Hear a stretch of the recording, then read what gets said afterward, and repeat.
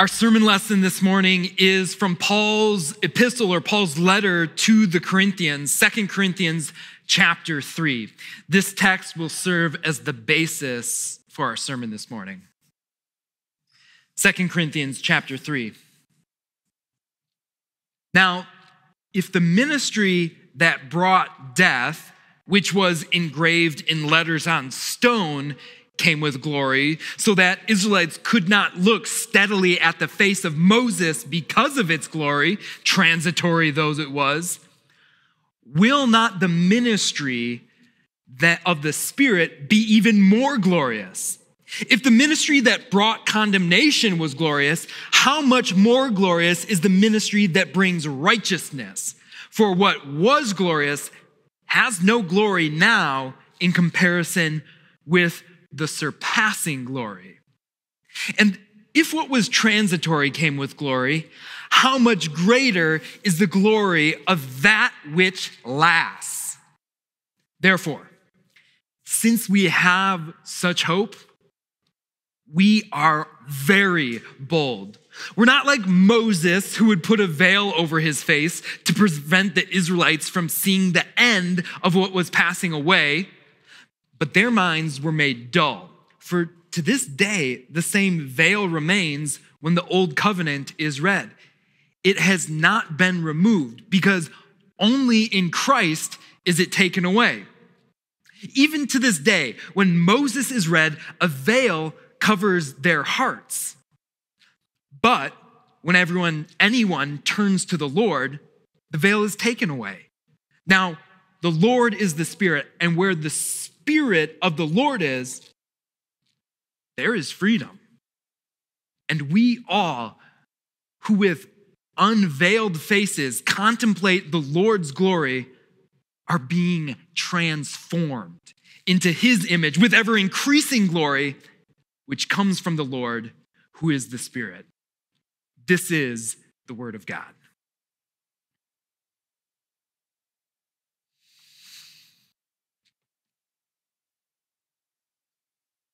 Imagine standing before Mount Everest and contemplating making that climb. It's maybe the feeling that you get contemplating that text that we just read. There's a lot going on there. And maybe similar to a climb of Mount Everest, the text, the sermon lesson that we just read, it's a little challenging to understand. At the same time, it's also thrilling. It's a little dangerous. We'll unpack why. But it's also beautiful because it's glorious. Just like a mountaintop view from Everest. Can you imagine how glorious that would be? The feeling of making it to the top. Yeah, it's no secret. The sermon lesson that I just read, it's a lot to wrap your mind around. And that's why I think it makes sense that Bible commentators have often called what we just read, Paul's sermon there, the Mount Everest of Paul's sermons. It's because it's challenging to understand. You have to have some maybe background knowledge, because what Paul does is offer up some divinely inspired commentary about the Old Testament lesson we just read from Exodus. There, what happened was Moses actually already got the 10 Commandments. He had them in his hand, but then he came down from Mount Sinai and he saw Israel worshiping a golden calf. So Moses slams the tablets down, and in our lesson, he has to go back up the mountain as a way to reconcile that relationship with God. He gets the commandments again, and he comes back down, and this time he's full of glory, having seen the Lord himself, and that causes fear among Israel. And then Paul says, but that glory faded. That glory faded because what Moses' ministry was about, it's about the law. And the law, it's good, it's glorious, but compared to the ministry of the Spirit, well, it has no glory, comparative. This text, maybe like a mountain climb, it's challenging to understand. It's also thrilling because, Well, you heard all the ups and downs. You heard all the contrasts in there, didn't you? I already hinted at one. It's the comparison between Paul's ministry of the gospel and Moses' ministry of the law. A comparison between the gospel, which proclaims to you that Jesus didn't fail, but it is finished. You are justified before God. And, well, on the other hand, the law, which says, this is what you should do, and this is where you failed to do what you should do. You read the comparison. You have the law, the message of Moses, which actually makes people dull. And then you have the message of the gospel that makes people bold. You have that which kills and condemns, and you have that which gives life and liberation, freedom. Here's a huge theme. You have that which, well, the glory passes away. It's transitory. And then you have the glory that lasts, that endures. This text, it's thrilling. It's maybe hard to understand, but ultimately this text, well, it's also dangerous. We won't get into this much today, but you know why this text is dangerous? It's because the reason Paul wrote it, he's practicing this theological art called polemics or defense, where you go against someone who's critically knocking the faith. You see, there was these people in Corinth who had glowing faces. Paul called them super apostles because that's what they thought they were. And they said, hey, Paul's ministry of this gospel doesn't really look glorious, does it? Because it's not the real thing. And they pushed this ministry of the law that said, this is what you need to do if you want to be saved, if you want a right relationship with God. And so the reason Paul wrote this is because he's throwing down, he's coming after them. Dangerous text, but ultimately it's a glorious text. Because in it, what God reveals to all of you is how you have glory. You have glory because what Christ did is uncovered the veil that shields that. And now we, with unveiled faces, can look at our Savior and receive from him ever-increasing glory as we become like him. Yeah, maybe like an ascent to Mount Everest. This text, it's challenging, it's dangerous, it's thrilling, but there's one more thing I didn't mention. It's also transformative. You know, you'd be a changed person if you ever made it to the top of Mount Everest, and not just because you'd have bragging rights, but because of what you went through and what you saw. It would transform you. It would change you. And ultimately, that's what this sermon from Paul gets at, and that's what this sermon today is going to do. We could talk all about those other aspects, but what I want to do today is cut right to the top of the mountain and just stand there and be transformed, because ultimately, that's what the Holy Spirit answers with this sermon. How is it? How is it that a person is spiritually changed, transformed, transfigured? So that's the question that we're going to answer. And I said I'm going to make it simple this morning because there is a lot going on in this text. I'm actually just going to give you the answer right away. Sometimes when we bring up questions in a sermon, I might not give the answer right away to maybe create a little tension, maybe to get us to dive deeper into God's word.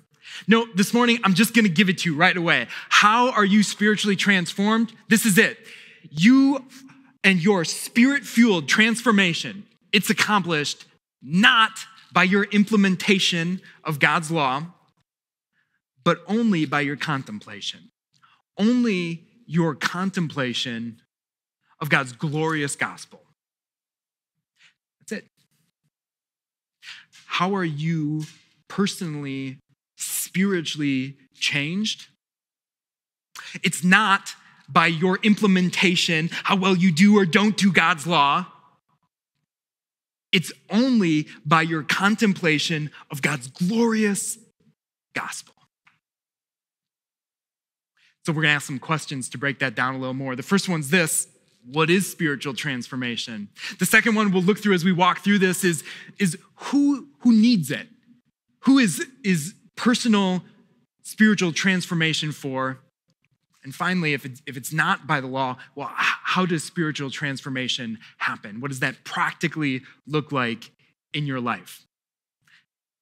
We're going to look at those three questions. Let's start with the first one.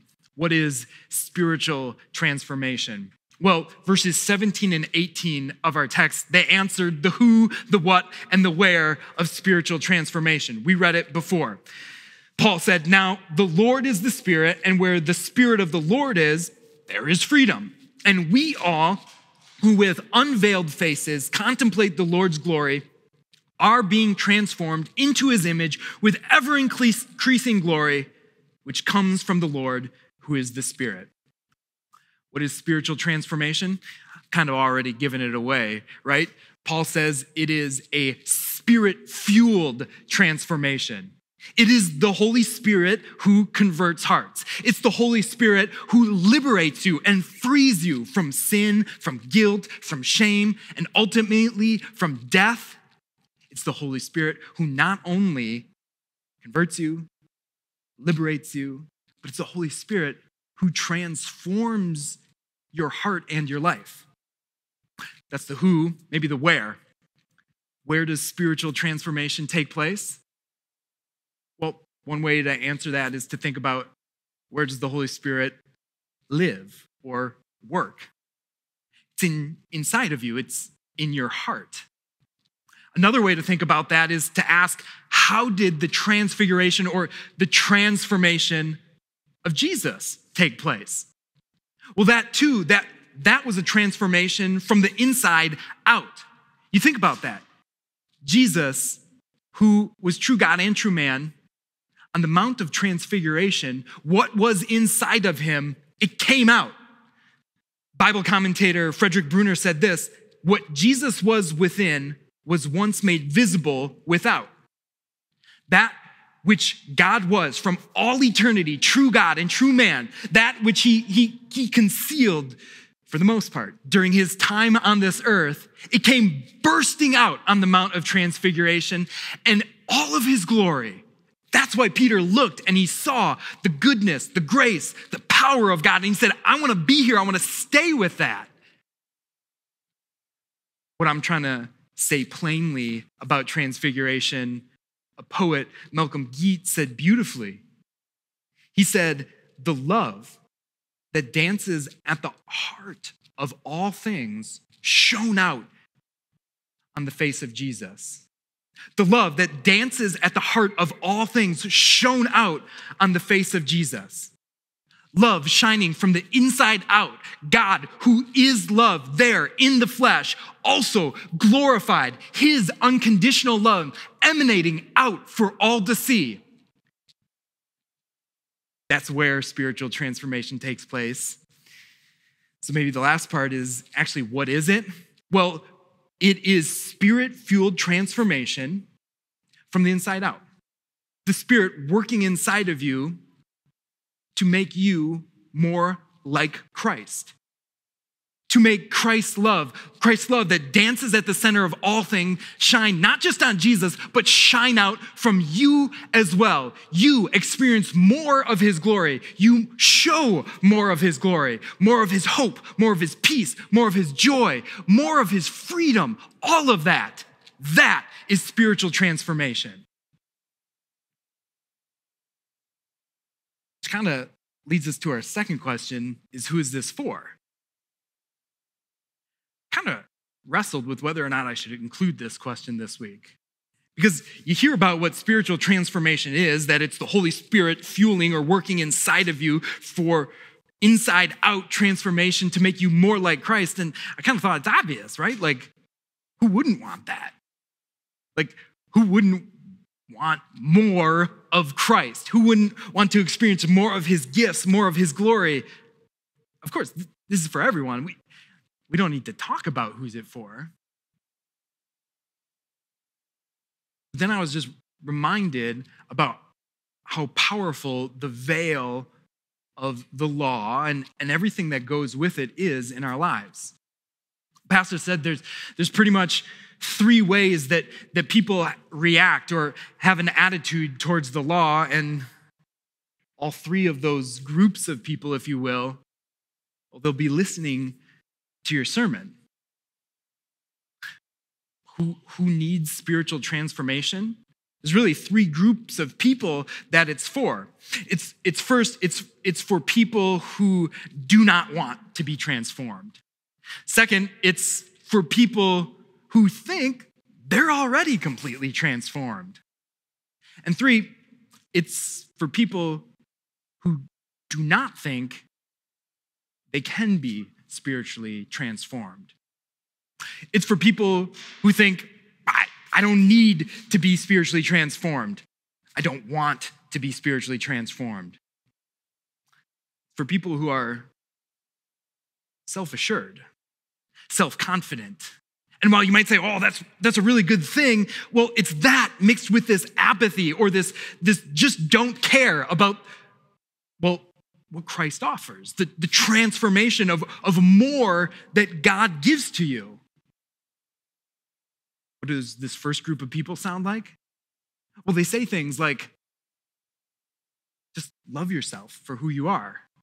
You just do you. Don't listen to anybody who tells you to change. You might think, well, what's wrong with that? Listen, it's that mixed with an embrace of the fact that they're fallen. It's that mixed with the fact that they just don't care that they're broken and there's someone who offers healing. We might compare this first group of people to someone drowning in a pool who doesn't care to be saved, but instead makes a splash and says, at least I'm making a splash. Everyone just look at me. That's the first group. There's people who just don't want to be changed, transformed. Second group, it's people who think they are already completely transformed. These are the real Christians. So they think. It's the people who aren't so much Christ followers as they are rule followers. It's people who are very, very proud of their willpower, who will talk very openly about their spiritual disciplines and how good they are at keeping rules. These are people who trot out a lot of Bible sayings, but they use them not to proclaim the gospel that saves them, but to instead proclaim do-betterisms. What do these people look like? People who think they're already completely spiritually transformed? Well, continuing the analogy, it's people drowning in a pool who are rather proud of the fact that they're still kicking, they're still paddling, and they might even look over at the person next to them who's also just struggling to stay afloat, and they shout at them, swim harder, paddle faster. There's two groups of people, and then a third. It's people who don't want to be spiritually transformed. It's people who already think they are. And the third group,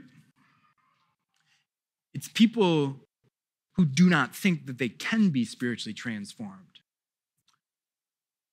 They know where they stand. They know where they stand before their maker, and they know where they stand before their God's laws. They're honest. They've broken all of them.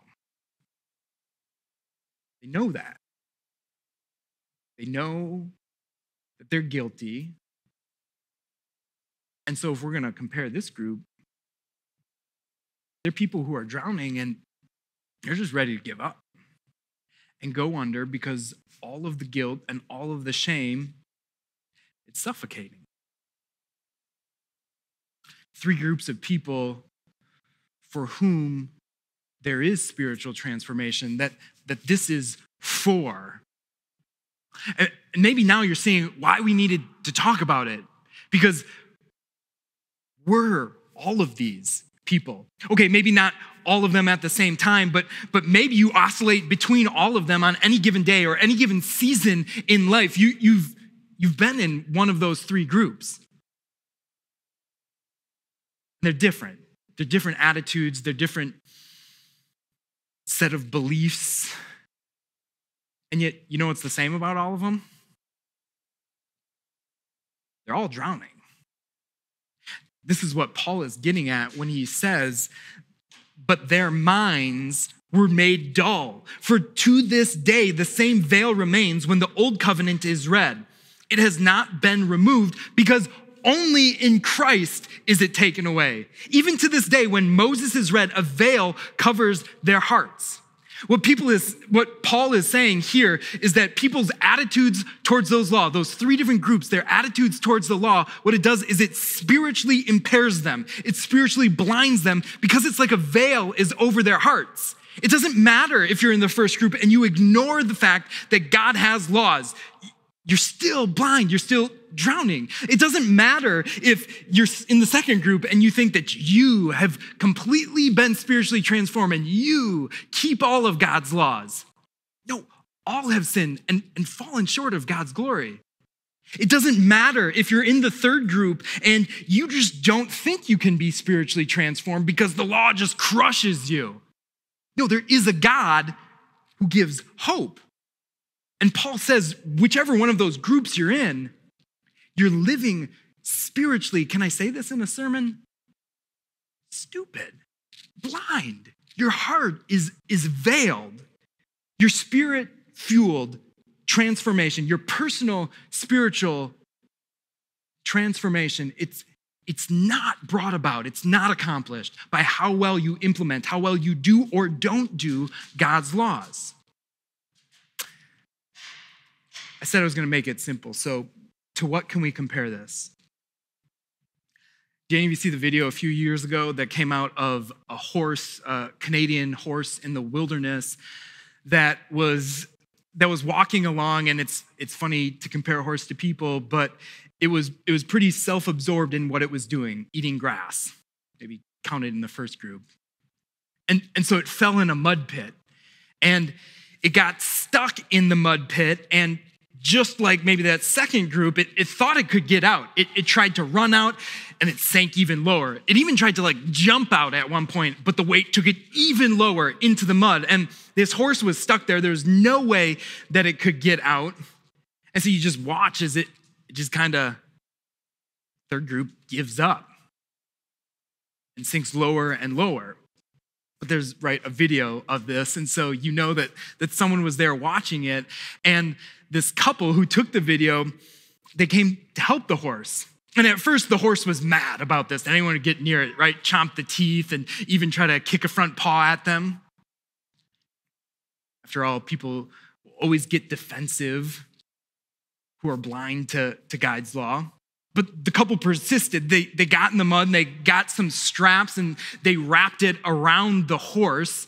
And that's not comfortable. It's not made to be that way. That's not normally how horses are strapped up. And so it was painful, a little bit. You can tell it was uncomfortable when they started to drag the horse out. And God's law always is a little painful, a little uncomfortable. But then it happened. Transformation. This disfigured horse who was covered by mud was then transfigured, if you will, and it was liberated. It was set free. And why? Because help came. A Savior came. A Savior who wasn't afraid to get into the muck and the mud and, who transformed the situation, who transfigured this horse, from the inside out. My friends, do you want to be transformed? Another way to ask that is maybe is there anything in your life that you wish you could change? I hope by now that Moses has done his work. Moses, the law, and it's crushed you a bit to at least realize that you do need some change. We all need some transformation. But my prayer is this, that you don't stay focused on Moses, but you see what the Holy Spirit is saying to you. And that is that you have been transformed, because your transformation, it's accomplished not by how well you do laws. It is accomplished only by contemplating the Lord's glorious gospel. This is what Paul said. He said, whenever anyone turns to the Lord, the veil is taken away. Now, the Lord is the Spirit, and where the Spirit of the Lord is, there is freedom. And we all who with unveiled faces contemplate the Lord's glory are being transformed into his image with ever increasing glory, which comes from the Lord who is the Spirit. Look, Paul said there's kind of three attitudes or reactions that humans have towards the law. You can ignore it, you can think you fulfill it all by yourself, or you can be crushed and remain in despair by the law. But then he says, in Christ, it's all taken away. In Christ, that law, it's taken away because look how Christ answers all of those attitudes towards the law. You might ignore the law, and therefore you need Moses to crush you, the ego, the self-confidence a little bit. But it doesn't crush you like, fire and brimstone and just leave you there. No, the law is good. It has a purpose, and that is to get you to despair of yourself, but only so that you see Christ and you see that, yes, even you who didn't want to be transformed, you can be whenever you turn to the Lord, whenever by the Spirit's power you contemplate, you see his glory and all that he's done for you. What does it do for a second group of people who think they're pretty good because they've already been spiritually transformed? What Christ does is he removes the veil and he shows you that all your good works, that they're like filthy rags. All your good works, they shine like the moon, which is bright. But when the sun is here, it doesn't even compare. When the sun is here, the moon's light is not even bright compared to it. That glory of the law, it passes away. But the sun is here and he shines, and he actually shines on you so that you, with an unveiled face, receive ever increasing glory from the Lord, because what you receive from the Lord is not the basis or the merit of your works. You receive the merit of his, and what he gives you from his work is love and joy and peace and freedom and forgiveness. You are no longer in bondage to sin and death and the devil and the law, which makes its demands. You're free from that. What does it say to the third group? People who think, nah, not me. I can't be transformed. It's worth highlighting what Paul says. Whenever anyone, it means anyone, turns to the Lord, again, we all. He's talking about everyone. This is so inclusive. We all, who with unveiled faces contemplate the Lord's glory, are being transformed. Do not think you cannot experience the personal transformation, transfiguration that Moses and Elijah got to experience, and Peter, and James and John got to see. No, because of Christ for you, that transformation is your hope and your reality. You have been set free. You have been set free from whatever it is that made you feel like you can't be transformed. And you are. You are because Christ came for you. And when he came in the flesh, Christ came and kept perfectly all the laws that you couldn't, and he did it for you. God, who made the laws, kept them perfectly for you. You are set free from death because when Christ Jesus came, he came for you and died. And you have life. You have a glory-filled life with ever increasing glory because Christ rose for you. On Easter, Christ rose for you. And whenever you see that, whenever you meditate on that, whenever you spend time thinking about that, whenever you contemplate, you see what I'm doing here, don't you? Whenever you spend time looking at and taking in Christ's glory, which is his work for you on the cross and on Easter, transformed. You are transformed and you are given Christ's glory, which comes from him in ever-increasing measure. That's how you're spiritually transformed. I said my goal was to make it simple, and I don't know if I've done that, so I want to end with a story where this really took place. A pastor told the story of a couple who came to him for marriage counseling, and they came for marriage counseling maybe, but more to kind of let him know. They made their decision. They were going to get a divorce. And so as the pastor listened to this, he did what I think any good pastor would do. He said, don't. He said, don't do that. Here's why. God has laws. He says, don't get divorced. God has laws. He says, don't get divorced. I hate divorce. I've listened to you here, and yeah, God makes a few exceptions for divorce, like unfaithfulness, but there's not that here. So you don't have biblical reasons for divorce according to God's word, his law. And the more he spoke, the more the pastor talked to them, he realized it was kind of like talking to a brick wall. Or if we're using the textual analogy, it's talking to veiled faces. And the way the pastor told the story of what happened next, it maybe almost seemed like a last-ditch effort. But he thought, you know what I'm going to do is I'm going to tell him about Jesus. I'm going to tell him about Jesus, who in Ephesians 5 compares himself to the Father and his relationship to the church. And he uses marriage as an illustration. And he talks about himself as the bride in relationship to God, where he humbly serves God and helps God.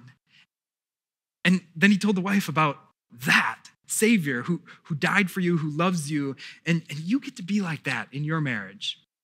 And then he talked about when in Ephesians 5, Christ compares himself to a husband in his relationship to the church and how Christ sacrificed for the church. And he did it to make his bride, the church, holy and perfect, without stain or blemish or anything wrong with it. And he looked at the husband and he said, and now your God, who did that to you, he asked you to be like that in your marriage with your wife. You want to know what happened next? Transformation. Two trains that were seemingly headed in different directions changed, were transformed, were transfigured, and reconnected, because that's what the gospel does. That's what happens when you contemplate Christ and his glory and his gospel. It changes hearts and it changes lives. I don't know what it is for you that you want changing or you pray to God for changing. Maybe it's a marriage. Maybe it's a relationship. Maybe it's a specific sin in your life that you just don't want to do anymore and you want transformation there. Maybe it's an area of your life where you know you should be doing what God says is good and you just don't, and you want transformation, transfiguration there. Here's my encouragement to you. First,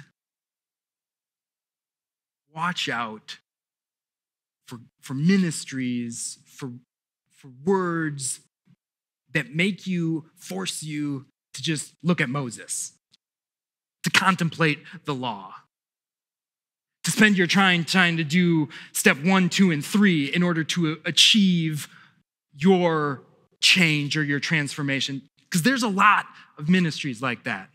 Watch out for them. And here's my second encouragement. Contemplate your Savior. Contemplate Christ's glory whenever you gather here together, whenever you go out from here and you group with other Christians, whenever you at home open up your Bible and start your day or end your day or right in the middle of your day, grow in God's grace by contemplating Christ's glory that is on page after page of Scripture. and be bold. And be bold doing that, because maybe Peter gets thrown under the bus a little bit for wanting to keep Moses and Elijah and Christ there. Maybe people goof on him because of his exuberance, and maybe I'm defending him because no one's ever accused me of lacking enthusiasm.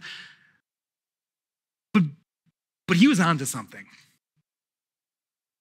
He wanted it because he saw the goodness that God gives in Christ. And he's jealous of you and I who have it and get to keep it. So by the Spirit, who is the Lord, God bless you as you contemplate it. In Jesus' name, amen.